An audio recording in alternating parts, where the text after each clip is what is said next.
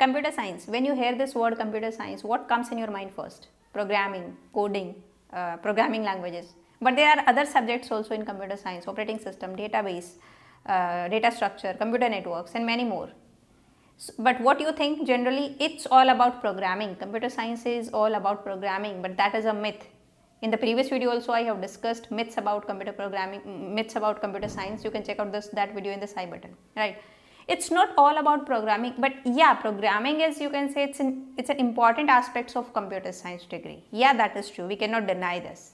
But it is not like that if you are a CS degree holder, you can only be a programmer and you can only go into the development field like software developer, web developer, or mobile app developer. But if you are not good in programming, then maybe you are thinking that it's not for me.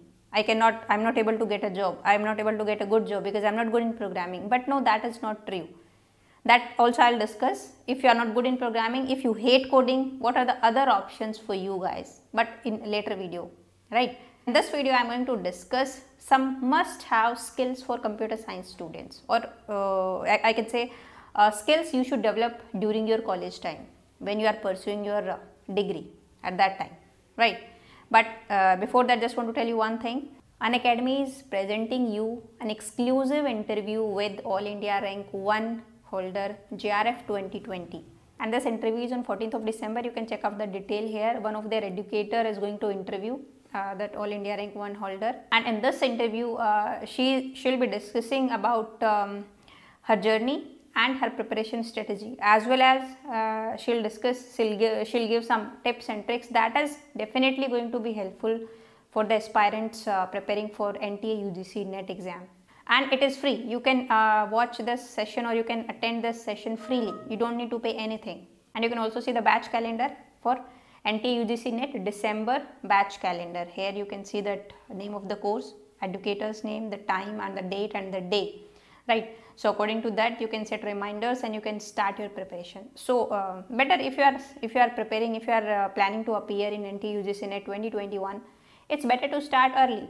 And you can also go for their paid subscription, like you can purchase the complete course for NTA UGC NET, and if you will use the code Jenny10, then you will get 10% discount, because it is not free. If you are going for the complete course, the structured course for NTA UGC NET, then you have to pay. So if you are interested, you can go for it. All the details and the link for that exclusive interview I'll put in the description box of this video. You can go and check out. So now let us discuss those skills which you should develop during your college time, when you are pursuing your degree.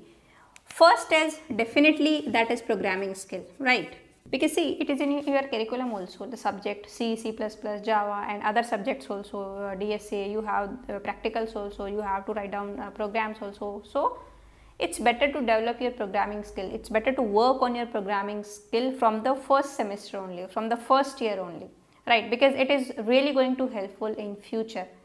But see, suppose you have tried very hard but still you are not very good in programming, at least obviously you have some fundamentals are clear, you have some idea of the languages, but you are not so strong. It's fine, you can go into other field also.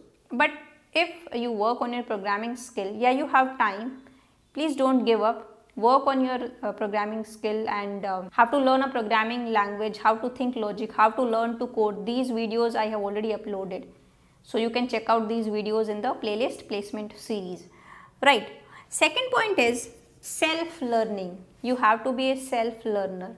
See, if you will ask to your seniors, those are already in those companies, in some big companies or in any companies, or those who have already placed, or if you will survey or you will do some research, then you will find out that whatever you study during your degree in the classroom, that is not much beneficial for you when you work actually in that industry, right? You can ask to your seniors if they are working there, like how much, if they have whatever they have studied during their CS degree in the classroom, how much it is useful, and you will be surprised to get the answer. It is very less, right? Because they focus more on what? Yeah, generally in their classroom they focus more on what? Theory rather than practical. Yeah, you have practicals also, but they focus on theory. They evaluate you based on your theory, right?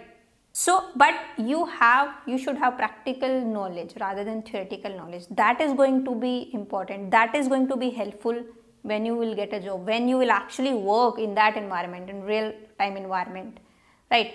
Like in colleges, they'll not teach you how to develop a mobile app, how to create a website, right? They just only teach you the theoretical subjects. These are the programs in the labs, and you just write the programs and that's it. But what is the true meaning of writing those programs? What is the true meaning of learning these languages? So that you do yourself. You have to be a self-learner, especially. Yeah, it is also very important. It is also important in any other streams, in any other branch also. But in computer science, it is very important. So my advice is what? Please do not be just dependent on your coursework, on your faculties in classroom, like they have taught this to you and that's it. You have revised those concepts, right? You have passed semester exam, you have passed your practical and that's it. No, you have to be a self-learner. You have to research. You have to do some research about the trends, what is in market, what is going on in market, what skills, technologies, what tools and technologies, what skills are required to get into companies, how they work, the working environment of companies. And for that, obviously you should have some connections also with your seniors like this. So it's better to make connections also while you are in your college, so that you can get some information about those companies, their working environment, their culture and everything. And it would be beneficial for you if you have prior knowledge of these things, because if you want to get into these companies, so definitely it would be beneficial for you. So please make a habit of self-learning. You have to be a self-learner. That is very important, right? Next is critical thinking. See, identifying a problem. Check out every single detail, every minor detail of that problem. Then finding out the solutions, analyzing those solutions, and then finding out the optimized solution, effective solution for a problem, right? It's an important aspect in computer science. So for that, you have to be a critical thinker. You have to be a problem solver. You have to develop these critical thinking ability in you, this problem solving activity in you, so that you can, if you have given a problem, you can identify that problem. First of all, understand that problem, every single details. Then find out the solutions and give optimized solution. Not just give solution, but you have to analyze those solutions also. You have to give an effective, optimized solution, right? Next is teamwork. See, this is also very important when you will go into these industries. It's not like that if you are working on a project, I alone will do that project. I don't need any team. If in case of presentation also, I alone will give this presentation. I don't need anyone. If it's come to publishing a research paper, then also I'll only publish the research paper, means I don't need anyone. I'll not add any other's name. I don't need any other's help. That should not be your attitude. They also think that you have that ability to work in a team while interviewing, because at that time you have to work in a team on a project. You have to collaborate with other members. You have to communicate with other members also. You have to live in that environment, in a teamwork environment. So that should be in you, like you can work in a team. So you should work on this skill also. You should start developing this skills also during your college time. Like if you are working on a project, there is a team of 3 to 4 members. So obviously you are maybe you are managing that team. Some task, it is your task that you have to do this in this project. Other member is working on this part. So you have to communicate with other members also. While giving presentation also, you can make a group, or you can do group study also. Or if you are going to publish a research paper, then also maybe 2 members, 3 or 4 students can work in a team and publish a research paper. That would be easy, rather than publishing a research paper, rather than working on a project, rather than giving a presentation with no team member, right? So start working in a team. Next is patience. I don't know if you are able to relate this or not, but I'll try to explain it with some examples. Like, see, suppose if you are working on a project, or not project, if suppose you are writing a program, very basic level, from the very basic level I am going to start. And at starting, when you are starting to do that code, when you are learning code, in starting phase, what you do, even you do a mistake of like missing a semicolon, and you are not able to find out. This is silly mistake, and you will end up with scratching your head, and you will not able to write a simple program. How to check even odd numbers, how to write down the syntaxes, for loop syntax, these things. Maybe sometimes you cannot even write like that in C language, printf syntax or scanf syntax. Somewhere you forgot to write down that quotation mark, that percentage, and these syntaxes. So you have to be cool at that time, keep calm and keep on coding, right? So this skill is also required for a computer science student.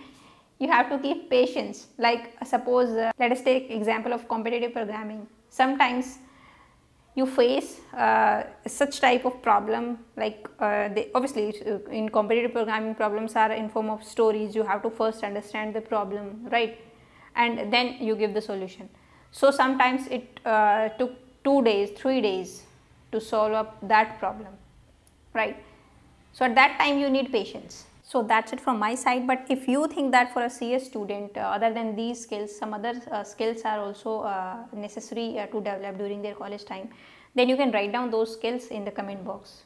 So now that's it for this video. I'll see you in the next video now. Till then, bye bye, take care.